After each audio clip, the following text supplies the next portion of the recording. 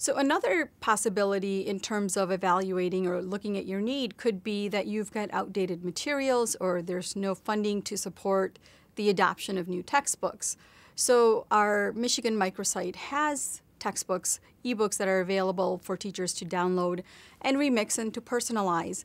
And I think that adds value and it empowers teachers to say, hey, these are high quality resources that have already been vetted, but then I can add my personal touch. So if I am teaching something around communities, I can add pictures of my local communities within that e-textbook and really personalize that lesson for my students. So as they're reading their ebook, they could look at a familiar landmark from their community, and as they're out in their communities, they can say, oh, I saw that in my e-textbook.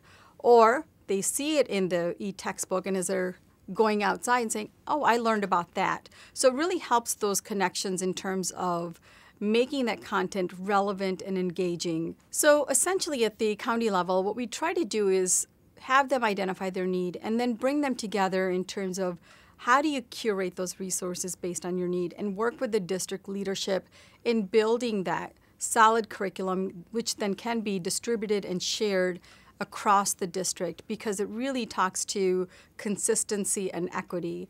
And then we want to be able to make sure that all of our teachers have the highest quality resources, that you don't have pockets of success here where they found some resources through the OER collection. They're utilizing them really well, but the other teachers don't know about them. So the conversations is really around that collaborative effort to build a solid curriculum, which can then be reviewed annually by the district. So we really are trying to empower districts to take ownership of this, and we at the county level support them with that process, with curriculum alignment and finding those resources. And then to take it a step further, with the instructional technology lens, we ask them to think about how these resources can then be delivered in an online platform. Whether that's a learning management system or some other online platform, how can those resources be best utilized in that online environment? Because it's not as simple as just taking a PDF and putting it up there. You want to make sure that you teach teachers how to make that content more accessible and more editable for the students so they can easily manipulate and work with it.